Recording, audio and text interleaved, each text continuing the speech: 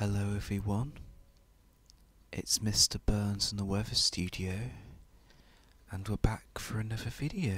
So, today I'm going to do a video that I haven't done for a very long time, and that is going to be the CFS 6 months look ahead video. So I might have done it on my old weather studio channel. I'm not sure if I've done it on this one, but I've not done it for a very long time, at least a year probably. So what the CFS 6 month look ahead video is, it's a video that Gav used to do. It's basically what it says on the tin, looking at the CFS 6 months look ahead model. So if we go to GavsWeatherVids YouTube channel, it's one of the videos that Gav used to do, but doesn't do anymore. He got fed up of the CFS model because it was always really. But anyway, it's just a bit of fun, and it's a video that Gav doesn't do anymore. Some weather content, because videos, but probably just be covering the same charts and doing the same things as Gav does. So I want to do the CFS 6 month look ahead like Gav used to do.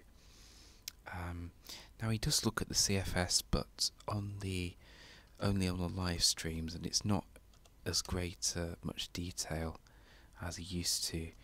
I'm also going to look at the CFS, not the CFS, the Cansips model as well. You can see back in 2018 and even 2019, he used to do the CFS 6 month ahead video. You can see November 2014, so he was doing it for a very long time. He used to do it every month, and later he also used to look at the Cansips model in tandem as well, and that's what I'm going to do. You can see Cansips Saturday. Used to look at the Cansips model as well. You can see it used to spend quite a long time looking at these models. You can see like 17 minutes or so. I actually looked at the Cansips model for the June 2020 month ahead forecast as well. I do miss GavsWeatherVids month ahead forecasts. They were good. So that's another video I'm doing on my channel. My December 2022 month ahead forecast video. It's the first one I've done. Is doing very well as well. It's got over 100 views on my channel. So anyway, enough waffling on for me. We're going to start with the CFS. We're going to look at the 700 millibar height anomalies, because that's the best one to look at, and this takes us 6 months ahead. So this takes us all the way through to next June. Can you believe? So we're going to go through each months. So we're going to look at the height anomaly, the temperature anomaly, and the precipitation anomaly for each month, and then we're going to look at the corresponding, instead of doing it the way Gav used to do it, where he looked at the height anomalies for all the months, then the temperature anomalies for all the months, and the precipitation anomalies for all the months. Instead, we're going to look at the temperature, height anomaly, and precipitation anomaly for each month instead, and do it that way. It's a slightly different format. Of course, precipitation anomalies just go for some reason. Why it's typical. But anyway, Atlantic Ridge. Come on, are you going to draw? We've lost the blocking signal up to the north, so we now just have average pressure around here.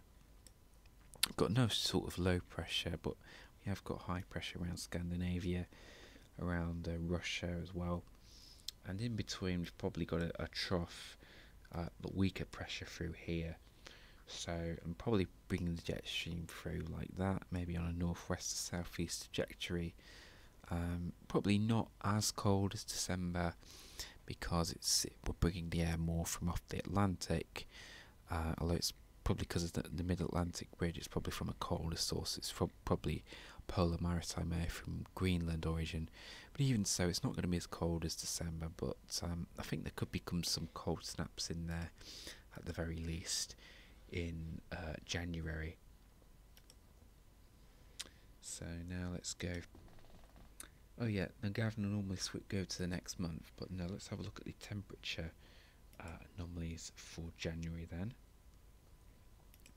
So this is how it's looking, and yeah, it's going for a milder than average month. Surprise, surprise, surprise, not just for the UK, but through pretty much all parts of Europe, especially northeastern parts of Europe, coming out very mild. Also coming out very mild for Svalbard and for Greenland as well. We're not going exceptionally mild in the UK, but we are going a bit milder than average, around 0.5 degree to 1 degree above average. What average it's comparing it to, though I'm not sure. It might be the old and cold 1960 to 1990 average, or it might be a more modern average such as 1981 to 2010, or even 1991 to 2020. So which average it compares it to, I'm not sure. I have a feeling it compares it to an older average such as 1961 to 1990, and that's why this model goes milder than average most of the time. It's just my thoughts anyway.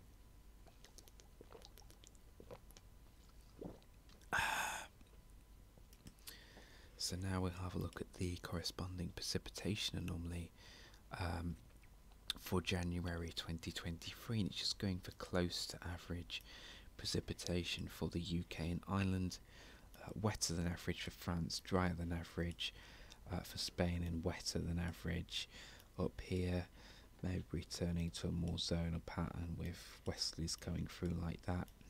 High pressure around here, bringing more a westerly flow. That's what it's implying anyway. So now we'll go back to, I'm going to go back to the monthlies. So it's this one. I shouldn't have closed the tab. Should I? Wait for it to load. There we go. So now we'll look at February's precipitation anomaly, and look away now if you want to call it February, because we're going back to the old default zonal pattern with low pressure to the north, high pressure to the south, and winds coming in from off the Atlantic, so mild and zonal. February turning milder but also more unsettled, especially for more northern areas closer to the low pressure. As you would expect with a zonal month, temperatures are coming out milder than average, not just for the UK and Ireland, but for pretty much the whole of Europe. And look at parts of Russia and Siberia coming out exceptionally mild, around 2 to 3 degrees above average. For the UK and Ireland, we're not as mild as that. We're around sort of a degree, maybe 1.5 degrees above average in the south in particular. But yeah, a very mild month coming, if that's right, especially compared to the cold that we've had this December. It will feel very mild in comparison if it comes off like that. So this is the precipitation anomaly for February 2023, going a little bit wetter than average for northern and western parts of the UK, very typical in a zonal pattern with all the low pressure and westerly low pressure systems bombarding the western part of Scotland, which is what typically happens in a zonal pattern. We've got all the high pressure around here, so it's just suggesting that we're pumping through those westerly winds, bringing it mild but more unsettled conditions. Next we'll have a look at the height anomaly for March 2023, and here's how it's looking. Still zonal with low pressure over to the north of the country, high pressure a bit further out in the Atlantic this time, so possibly a bit more unsettled for March, and still quite mild and westerly with the wind coming in from off the Atlantic. temperature anomalies for March are coming out like this, so milder than average, coming out to around 0.5 degree to 1 degree above average, and we're not alone. Most of Europe's coming out milder than average, especially so for southern and eastern parts of Europe, coming out very, very mild for March. And finally, let's have a look at precipitation. So yeah, definitely turning more unsettled for March, going wetter than average, not just for the UK but for many parts of Europe. You have to go to southern Spain and North Africa to find anything drier than average, which implies that we've got high pressure down here, and the Atlantic is really charging through there with the low pressure. So it looks like the Atlantic is really powering up then as we get into March.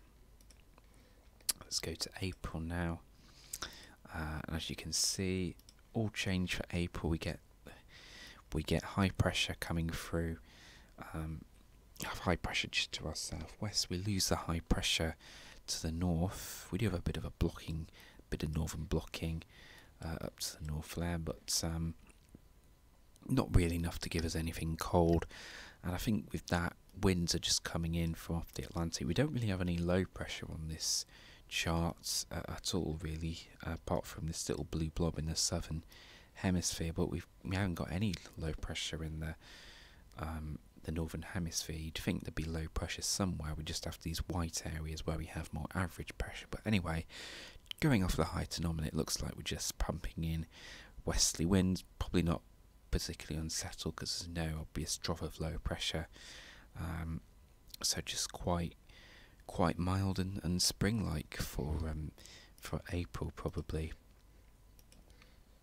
Let's confirm that with the temperature and precipitation anomalies. So temperature anomaly is actually cooling down a bit for April, just going close to average for the UK and Ireland. Of course, as you go through spring into summer, westerlies stop becoming mild and actually become a bit, once you get into the summer, westerlies can be a bit cooler than average, if anything. So that's it's probably just as we're going through the spring. Of course, westerlies will be milder than average in March, but probably just average in May. So yeah, just going for average temperature anomalies for April there.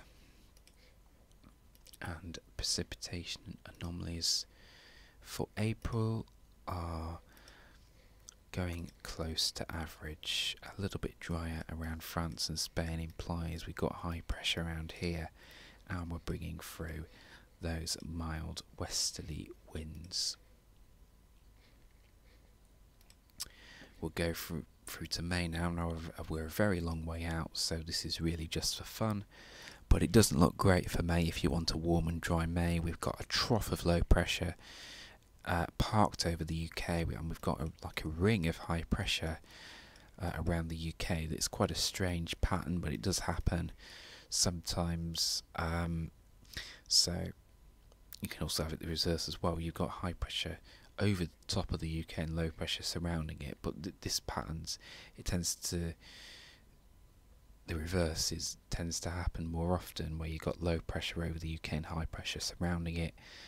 The upshot is it probably look quite a cool and unsettled month, and with the northern blocking that will probably be pumping cooler air into that trough.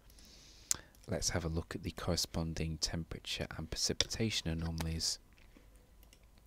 So we've lost the warmer than average, we're just going close to average. The warmer than average precipitation anomalies have gone off into eastern parts of Europe and Russia and North Africa. Haven't seen anything cooler than average on these charts, so it's very difficult, very unusual to see cooler than average conditions on these charts. The CFS really has to be dragged kicking and screaming to show anything below average. And let's have a look at the precipitation anomaly. And as you would expect, with low pressure over the country, we are going wetter than average. So implies we've got low pressure around here, and that is why it's wetter than average. but it's 5 months away, so it's not really worth worrying about. And finally, we have June, and here's how it's looking. Again, rather strange height anomaly. We've got high pressure sort of ridging through the Atlantic like that. We've got some weaker pressure through here. Might be lining the jet stream up a bit of a northwest southeast trajectory, maybe a little bit cool and showery for June, but it's so far away that it really is just for fun. Let's have a look at the corresponding temperature and precipitation anomaly. So just going close to average for the temperature for June, and precipitation wise, here's how it's looking. So close to average overall, probably a bit wetter than average for northern Scotland, a bit drier than average for Republic of Ireland, but we're so far out there now that it's too far away for detail like that. We've got some drier than average conditions around here, low, so that implies where the high pressure is likely to be, most likely to be. We've got some low pressure around here, so might just be winging like a flat sort of westerly flow like that, but it's so far away that it's difficult to say. So that's how the CFS is looking.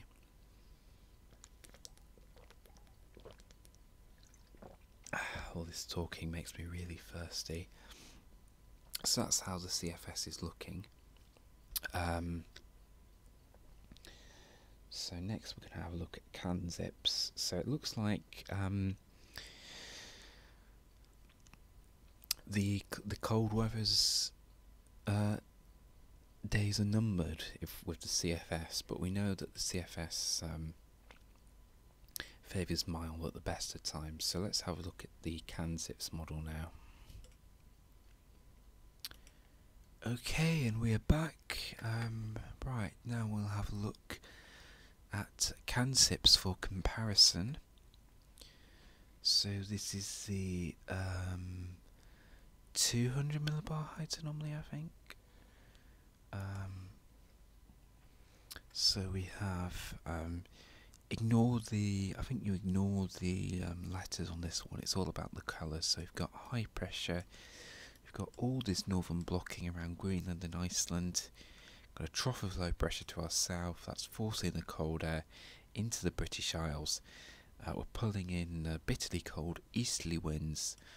It's a classic cold pattern, classic cold winter pattern that we do get in the UK, although very rarely these days. The westerly pattern is much more common for the British Isles.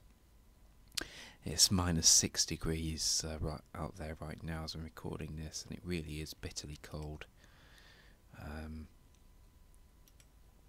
So let's have a look at the 2 metre temperature anomaly then for December, and no surprise it's going colder than average, and not substantially so, probably only around sort of a degree below average. So in reality it's probably around 2, 3, 4 degrees below average. I think the CAT is running around 3 degrees or so below average now. Much warmer than average for Greenland though, probably due to all the high pressure up there. And although high pressure in winter tends to produce colder than average conditions, at least in the British Isles, because of all the cold, clear nights that you often get with high pressure. But anyway, precipitation anomalies going a bit drier than average, as you would expect in a colder than average month, as cold air doesn't hold as much moisture as warm air.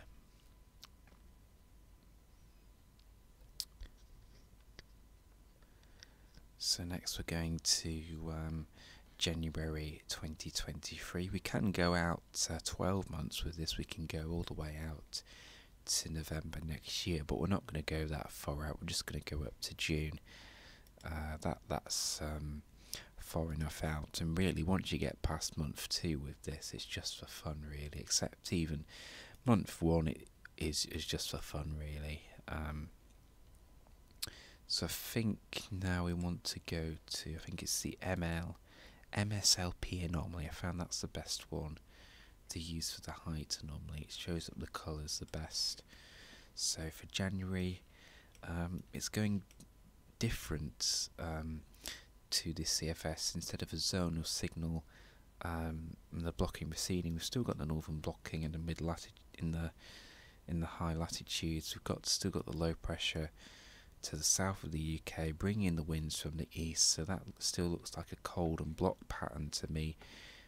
That's blocking, pumping the cold air down into the British Isles. Let's have a look at the 2-meter temperature anomaly then for January. And it's not going as cold, it's going for close to average temperatures there with the model, although with that height anomaly you would expect a colder than average month for the British Isles, but the model's going for close to average temperatures there, maybe even ever so slightly milder than average, can you believe? And let's have a look at the precipitation anomaly, and very difficult to make out. If anything, probably ever so slightly drier than average. Let's have a look at February then.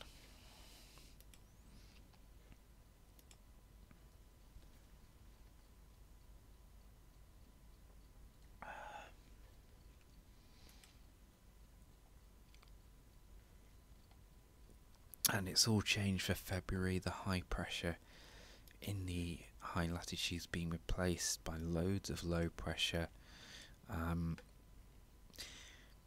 We've got high pressure not in its usual position actually. You'd usually expect high pressure to be around the Azores and Spain, but it's pulled out into the middle of the Atlantic. The upshot is though we're probably pumping up winds from a southwesterly direction from off the Atlantic, so that looks like a mild and also much more unsettled pattern there. Let's confirm that then with the temperature and precipitation anomaly. So we are going a little bit milder than average there, probably around a degree or so above average. You probably expect it to be milder than that, going off the height anomaly. And let's have a look at the precipitation anomaly. So yeah, going a little bit wetter than average there, as you would expect with all that low pressure out in the Atlantic and bringing up those southwesterly winds. Let's go through to March then, and this is how March is looking.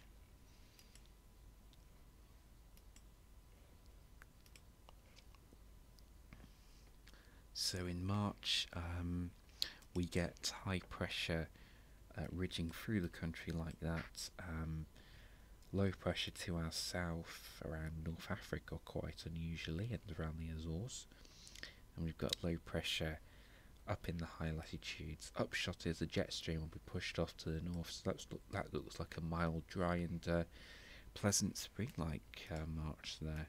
You could envisage a lot of pleasant spring-like weather with that height anomaly.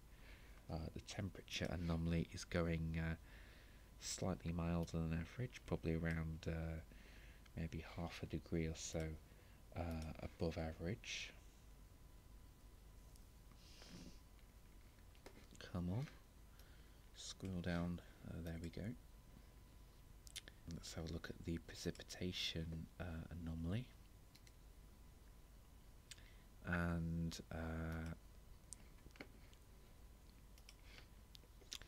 yeah, if anything, it's difficult to make out, but probably slightly drier than average. If anything, you would expect a drier than average month with that height anomaly. Let's go to April now. It's month 4, so it really is just for fun, but we'll just see what the model is showing.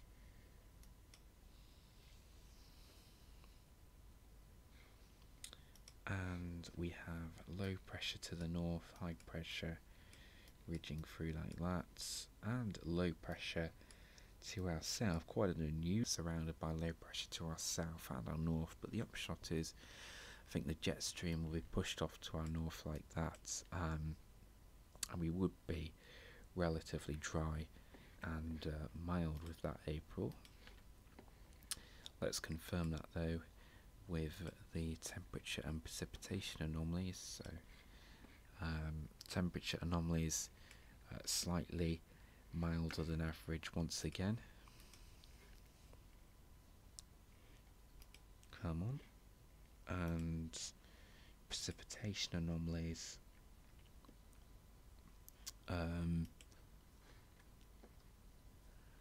slightly drier than average, I would say. Let's have a look at May, so at month 5 now, so it really is just a snapshot at what the model is showing, but we'll have a look at it anyway. And this is showing low pressure over and to the north of the country, high pressure out in the middle of the Atlantic, probably bringing through a westerly flow. Could be quite unsettled that in May. Let's see what the temperature and precipitation anomaly have to say about that. So temperature anomaly again slightly milder than average, probably about half a degree or so above average, and precipitation anomalies, if anything, coming out slightly wetter than average. And finally, let's go to June. So this is early summer now, can you believe? And we'll just quickly see what the model's showing for June. High pressure out to our west, the mid-Atlantic ridge. You can see low pressure out to our east, so maybe winds coming down from sort of a cooler sort of northwesterly or maybe even northerly direction, so maybe quite a cool start to the summer there. Let's have a look at the temperature anomaly, coming out ever so slightly milder than average, and precipitation anomalies coming out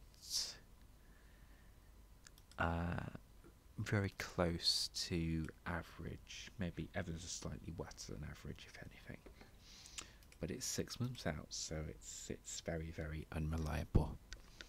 So there we go then, that's the CFS and Cansips 6 months look ahead done. It's the first one of these I've done for a very, very long time.